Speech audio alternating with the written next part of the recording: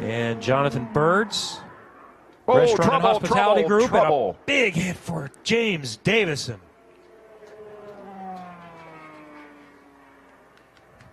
Yellow on the course. Exit of turn number 2 for James Davison.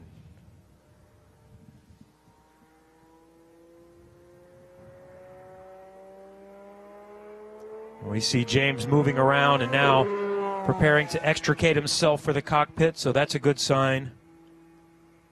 But significant damage to that car, which we mentioned already was struggling for speed.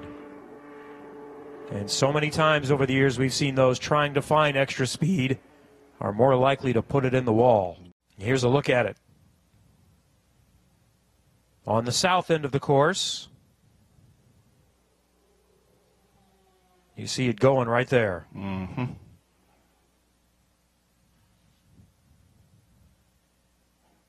And thank God again for the safer barrier that he just barely hit it. He did not hit flush, hit with the left front first, then the back left. Spins around and gets the rear again.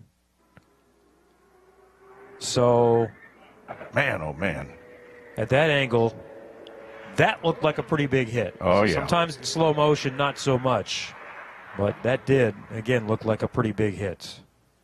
So good to see James Davison hop out on his own.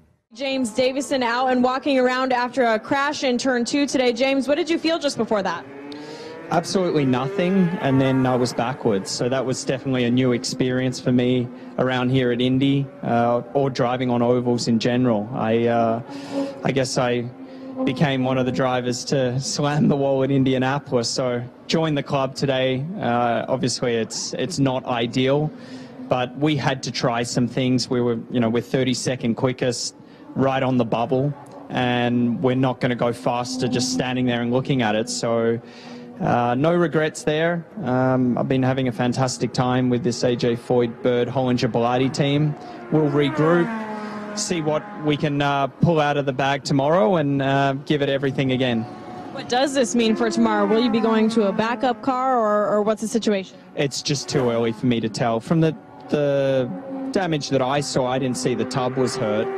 I think the biggest thing you always hope for is the gearbox isn't, because generally the backup stuff's not going to be as good, as fast. So we'll just have to have a look and go from there. Thanks, James. Glad you're okay.